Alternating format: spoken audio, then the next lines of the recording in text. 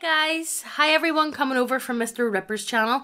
If you're here and this is the first video you're seeing, go over to Mr. Ripper's channel. He's got part 1. We have Garbro doing the narration today because I think it just fits a wee bit better with his voice rather than mine. It's too Americana, Yeah. it's too Fall-Out, you know what I mean? Yeah. So, like, Garbro's a far better pick for us. Yeah. Or us, we dirty Eurofags, you know what I mean? Like, you know, it just doesn't fit very well for us, you know? Don't forget to like, comment and subscribe, and we'll see you at the end of the video. Patrolling the Mojave almost makes you wish for a nuclear winter. Some folks say down Atlanta way, there's a place where folk go for learning. They call themselves Oogas or some shit. Have working power and a whole bunch of nerd shit. But there's tests to get in, right? And they're weird fucking tests. They do shit with dogs or something from what I heard. And apparently the Oogas have a working nuke plant in one of their satellite campuses. Border places they've got. I think it's fucking bullshit myself. Who'd run a nuke plant with all that happened? Y'all hear about what's happening middle of the Rockies? I keep hearing stories about the tribes of Deseret have united into some kind of confederation. Perhaps to stave off the Sioux horse lords from up north. Perhaps for economic gain. Well, it helps us, since that part of the interstate won't be blocked off by the tribe wars that were so common 5 years ago. Gather around, children, and throw another pallet on the trash fire. Long ago, there was a time when you could find food at a place called a store. If you wanted to eat, you didn't have to fashion a spear out of rebar and hunt giant rats in the middens. You just went up to a little window in the side of a building, and the people would give you food at a price so low it was almost free. People back then counted calories, just as we do, but they were worried about gaining weight. Indeed, food was so easy to find that the poorest people in society were somehow also the fattest. I see the younger ones scoffing and shaking their heads. Tall tales from a rat-addled old man, they say. But what would you say if I told you that clean, drinkable water came out of holes in the wall in every American household? That clean water was so cheap and plentiful. People bathed in gallons and gallons of it every day. That even with clean flowing water in every home, people still went out and bought drinking water packed in plastic bottles. It was an age of lunatic excess. Oh, how I miss it so. Scavengers living in a zombie wasteland 5 years after the outbreak. What's the weirdest thing you've ever seen out there? One guy talks about a time he hiked across Illinois to find a sanctuary. Sees a small town in the distance, some kind of tower rising from the center. Curious, heads for a closer look. What the fuck? The tower's made of filing cabinets, welded together in a 4-story sniper's tower with a shack at the top. Cabinets are upside down, so that when you pull on the handles to climb up, they open and something falls out. Bricks, glass, grenades. After trial and error, the guy manages to find the safe route up to the top. Finds a rotting body of a hoarder who got dysentery and shit himself to death. Legends from the green post-apocalypse setting for Anon's book. Gulf Coast fishermen of Texan, Cajun, Confederate, and Cuban nationalities all tell tales of a gray warship that stalks the waters of the Gulf, hunting down all vessels not registered as belonging to the long-dead United States of North America. Some say the vessel is possessed by the ghosts of its damned crew, while others believe it to be an exceptional experimental AI warship vessel designed to hunt down vessels of the Machine Lord Kaiser during the Machine Wars. While the idea of a ghost ship hunting down fishermen, oil tankers, and traders is laughable to landlubbers, the fact remains that every few months, a vessel disappears while in transit through the Gulf, and all that remains is a wreckage, bearing the scars of old world weapons and extreme prejudice. The Sabinites once declared war on the Empire of East Texas in retaliation for the extermination of their allies, the witch cults of Carthage. The Sabinites marched an army of over 45,000 men through the wildwood forests in an attempt to attack the Empire on its relatively unprotected flank. The army never exited the woods. To this day, wild tales and rumors are abound of dark, damned things that lurk in the woods, and the armies of shambling dead that march and dance behind them. Golgotha is a massive charred warscape in what was once Hempstead, the site of an incredibly bloody three-way battle between the forces of the USNA, Kaiser, and the Machine Lord Catherine. Almost 5 square miles of land is nothing but deep craters, bleached bone, and rusting war machines. Even though the war that created this scene of ruin ended almost a century and a half ago, it has not yet been picked clean by scavengers or by Cyprian or Republican salvage teams, much to the astonishment of those not familiar with the place. Those who live near it, though, only fear the place, for not all who reside there are truly dead. I do hope this Anon eventually finished his book. It's from a long time ago, but it did sound pretty cool. There's rumors of a city of gold located somewhere in grassy plains. City with working electricity and cars. If one manages to travel across the states, they are set upon by fields of gold that surround the city. Truly a heaven. Now, y'all may not believe me. No one ever does. But I've seen the men you speak of. And their God what resides there in that cube. Now, I ain't never been looking for no trouble, but trouble's what I found that day. Raining it was, hard raining. Kinda downpour that makes a man think it ain't the clouds but God taking a piss right on you. So anywho, I trudged on through the pissin' rain when I spied a house up on a hill, silhouetted by the lightning. As I trudged up, I seen a light inside and got low. Can't be too careful. So's I belly crawled, feeling more and more like I was making a big mistake. Normally, that'd be enough to turn me right around and hightail it out. But that light called me on. So I crawled right up to the front stoop and crept up to the window. Inside, I saw the cube, covered in guns, made of 'em, I say.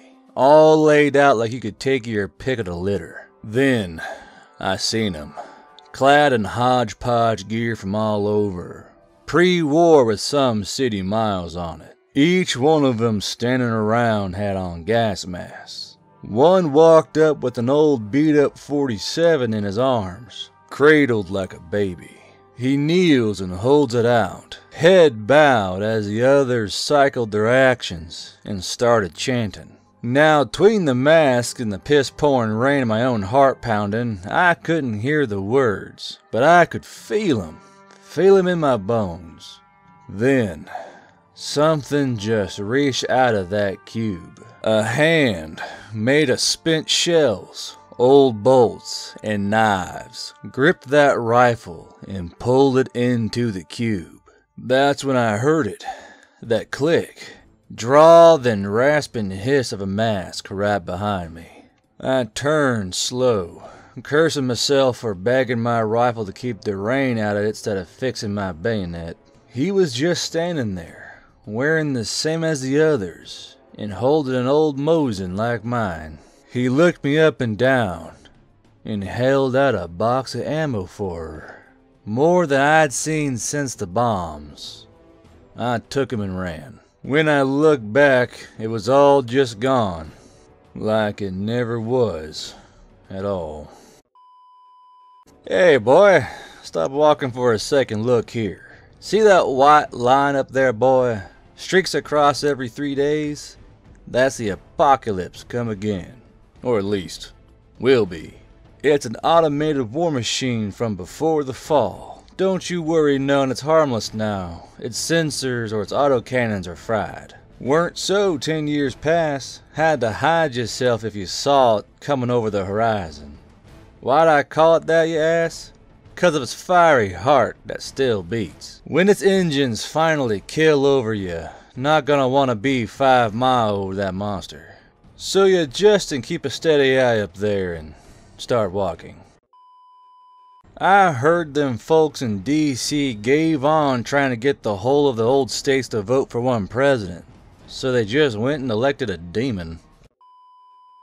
I don't joke about mutants. Was when I made the mistake of not moving. Me and the scavenger gal I traveled with made a community with some other folk. Managed to make a village at the bottom of a valley. A big hill in front of the main gate. When the moon was full, it would outline the hill clear as day. There were only 7 of us then. Things were fine for a month or 2. Almost had a decent farm going. Stone walls and a metal gate set up. One night I was on watch with a full moon against a hill. And I saw it. Standing on the crest. The outline of a giant of a man. The moon on his back. No element of stealth or care for subtlety. Everyone woke up and got their guns, and it, just stood there. Then Scav Girl whispered to me, asking what I thought it was. By the time I thought up a reply, it let out an inhuman yell, like a mouth sewn shut and trying to scream anyway, as it charged down the hill. I gotta tell you, me and 3 other men worked for weeks to make a perimeter of those stones and getting them mortared and secured, that solid metal front gate, and this thing charged into it once and ripped it from the hinges. It was taller than any man, arms as thick as tree trunks, looking down at me with this tight glare, small beady eyes. I shot its chest with a 12 gauge, and I don't think any of the pellets even broke his skin. Must have annoyed him though, because he hit me in the side of the head hard enough to be unconscious, and I haven't been able to see out that eye since. When I woke up, the camp had been, I'd say ransacked, but that would be a lie. It didn't take any of our guns, none of our food, none of our water. Just came to kill. Blood soaked into the dirt, clothes strewn about, some with limbs still dressed in them, some limbs missing entirely. I tried identifying the pieces of my friends to no avail. Never found anything belonging to the scavenger girl though. It took her. Was too afraid to try and follow and find out why. I've seen the devil. And he is a mutant.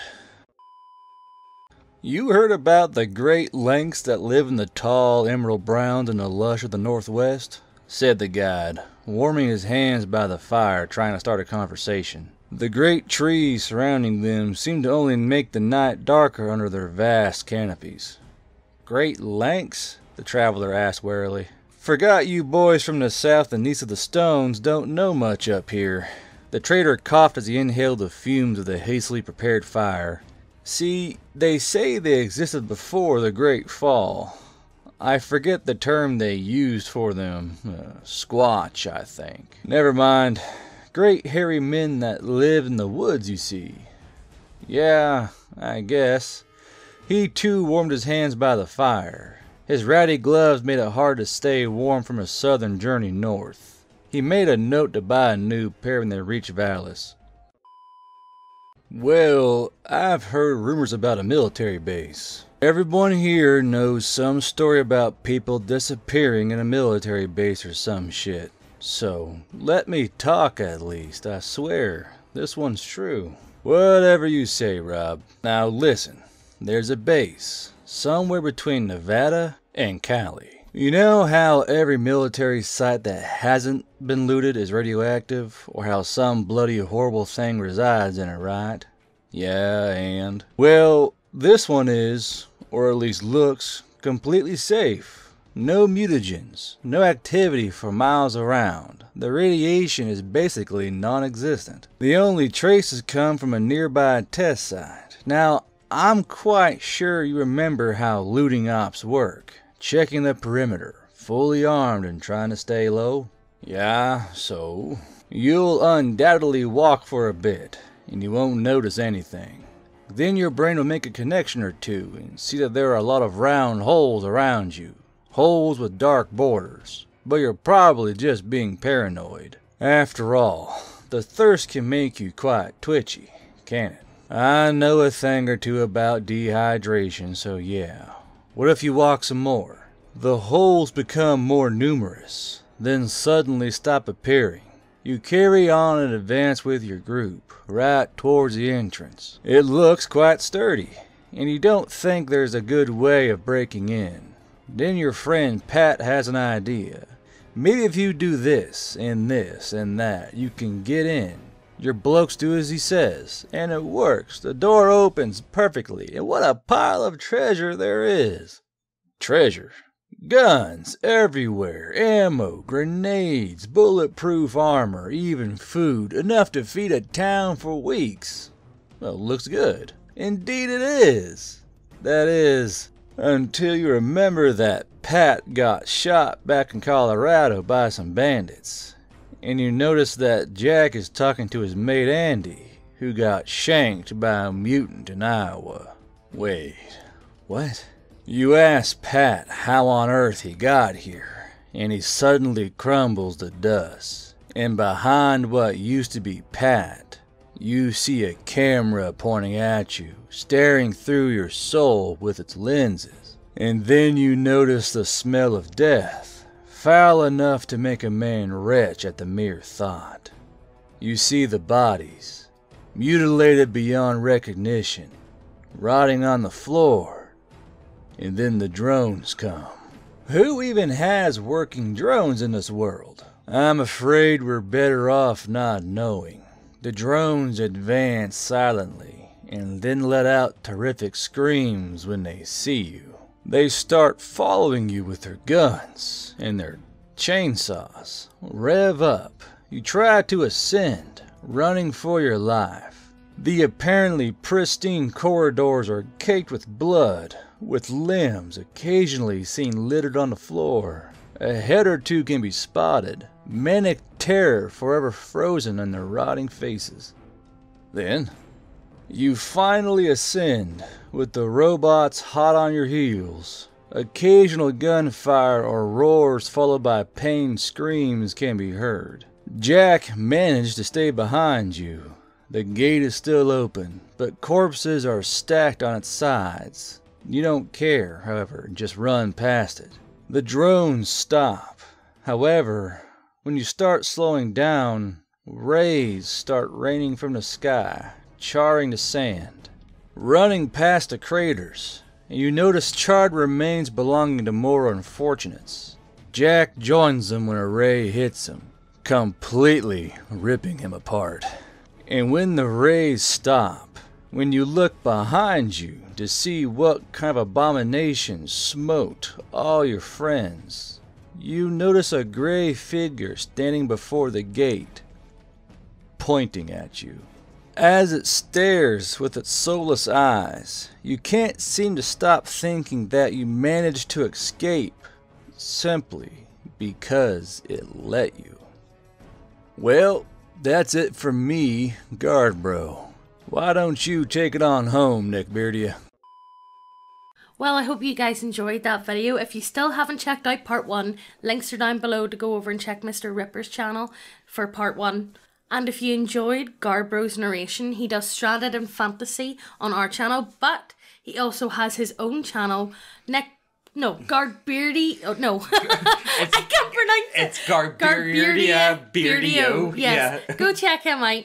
He does a lot of cool stuff over in his channel. It's as a lot well. of he writes his own stuff for the most part, so it's all original shit. Stuff you're not going to find anywhere else, because, you know, a lot of these channels, we do overlap on a lot of stories sometimes, you know, and it just happens, whereas his stuff, it's all completely original, so it's definitely something, you know, worth checking out. I think it's worth it. And if you're new here, go and check the playlists for Green Tech Stories, D&T Stories, or go and subscribe to my channel while you're here. Just put that plug in. Channels. All right, okay, we're gonna shell. Let's shell. Yo, guys. Right, we got 3D printed models. We got like 3 fucking channels. We got it all. Okay, no, this is getting better. Okay, that's like, I hope you guys enjoyed. Remember, if you did enjoy this one and you haven't, just go check out Mr. Ripper's Part 1. And I think we'll just leave it there, will we? Yeah. All right, guys. Hope you guys enjoyed, and we'll see you in the next video.